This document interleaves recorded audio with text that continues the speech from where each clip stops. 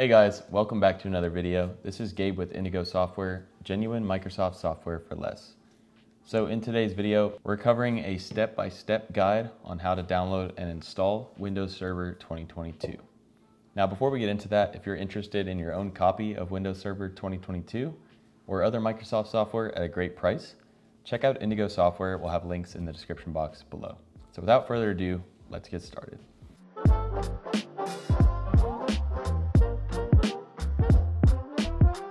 All right, so the first thing that we need to do to get started with this process is sign up for the Windows Insider program. All right, so we're gonna start on this page here. We'll leave a link for this page in the description box below.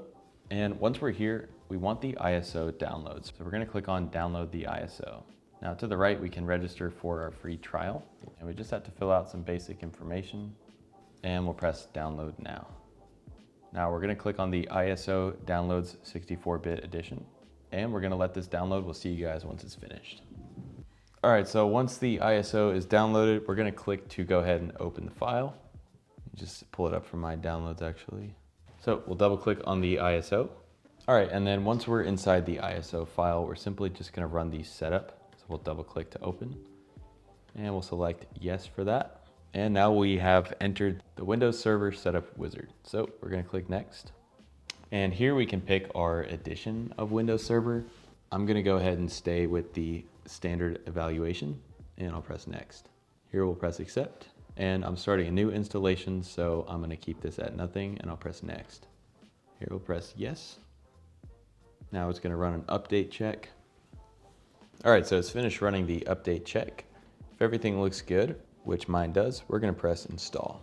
Now we're gonna let this run and we'll see you guys once it's complete.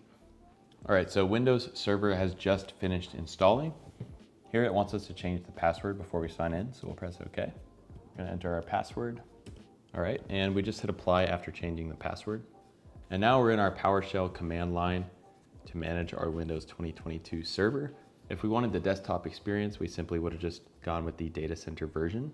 In the next video that we're gonna make, we're gonna cover configuration for Windows Server. All right, so that's gonna do it for today's video. Again, stay tuned for the configuration of Windows Server. We're gonna make a video for that next. If you guys have any questions, drop them in the comment section below and we'll get back to you as soon as possible.